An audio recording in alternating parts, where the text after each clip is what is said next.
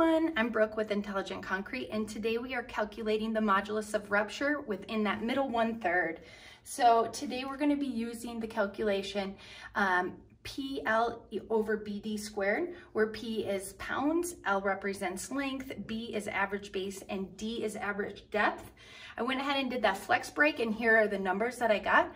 My P is 9790, L is 19 inches, average base is 6.18, which we rounded to the nearest 5 per the ASTM. So we're going with 6.20 inches, and then the depth 6.02 is what I got, again rounding down to that nearest 5 of 6.00 inches. So we are going to go ahead and do our calculation.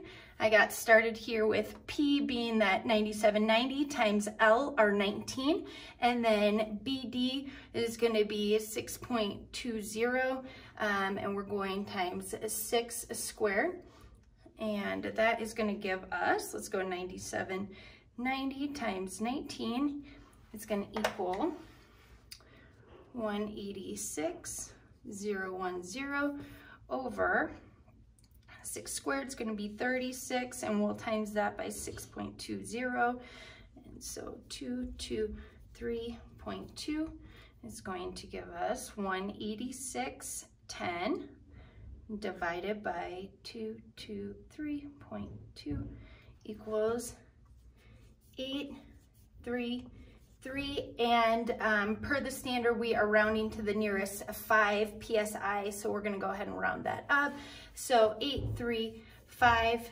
psi.